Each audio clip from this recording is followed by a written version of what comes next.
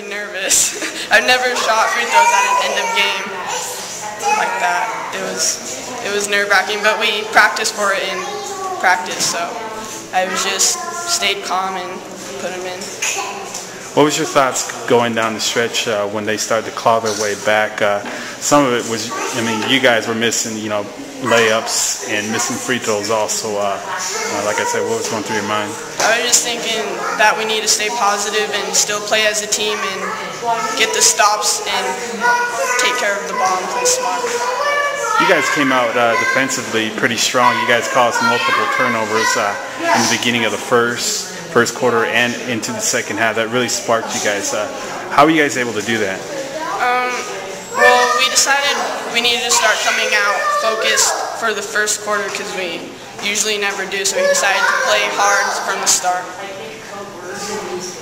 Andrea and Brianna came up big on the inside. It really helped you guys out, as far as getting points on the inside. What do those two mean to you as far as complimenting you as a player? Well, everybody on the team needs to score because it's a team sport. So when they make their layups and stuff, it helps the team so everybody else can make their shots and so we can work it around so everybody can make their shots. Being that the second game for you guys into the year, how does it, feel to, knowing that you guys can definitely, pull out those close games because they're coming down towards the end of the season. There's going to be a lot of close games. Does this prepare you for, going down the line? Yeah, but we need to pick it up a little bit because it's just going to get harder from here.